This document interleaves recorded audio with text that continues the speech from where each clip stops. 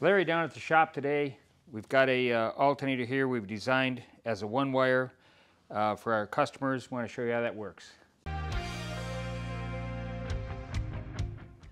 So this is a 12 volt negative ground 60 amp alternator. It is prior to 1972 in GM products, like say 64 roughly to 1972. GM had this style of alternator, which was an external regulator. And in some cases, this mounted on the driver's side, and it needed this little spot here because it was hitting the valve cover. So sometimes that's critical. But it looks like, say, a 1968 Chevell would take, and you just hook up the one wire. You don't have to worry about your regulator, and it looks more period correct. So we'll go ahead and test it here. We've got a plug in here where you would normally plug in the wires because there's obviously no wires needed. And real simple setup here. We've got just our ground connection here, and then we'll just put a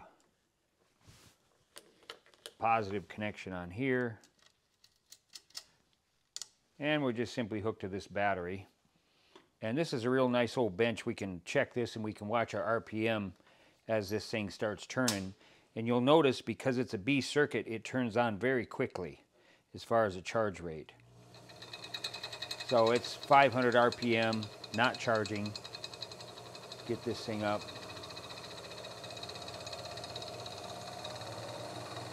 There's about 1,000. It's charging about 1,200 RPM. It came on, which is extraordinarily good. It's a B circuit field, and that helps that. The alternators that are on vehicles are typically 3-to-1 pulley size, so the pulley is usually 3 times smaller than the crankshaft. So when you're running at 700 RPM, say idling, then the alternator's at 2,100. But this one is, obviously 14.4 volts, and we're clear down to 1,000 RPM, so it would be charging right away on a vehicle. So that really is a plus. No revving up, just start the engine.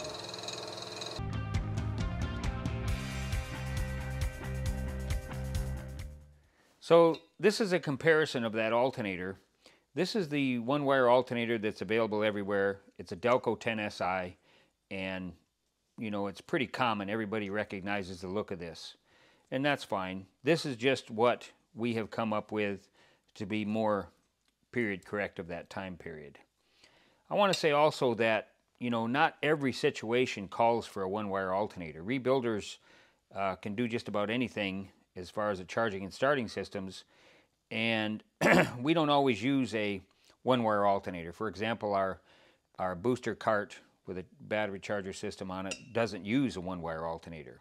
And with our disruption of our parts chain due to COVID, fuel prices, all of the things that we've experienced in business, a lot of rebuilders all across the country have, still survived in business. They are organizations out there like the Electrical Rebuilder Association and APRA. Those organizations stand behind rebuilders, and there's rebuilders in a lot of places. You just need to look for them. We as rebuilders have got to be creative to get this stuff done for our customers because of all the things that I mentioned, supply chains and things like that. So we are out there, just need to reach out to them and get your things fixed.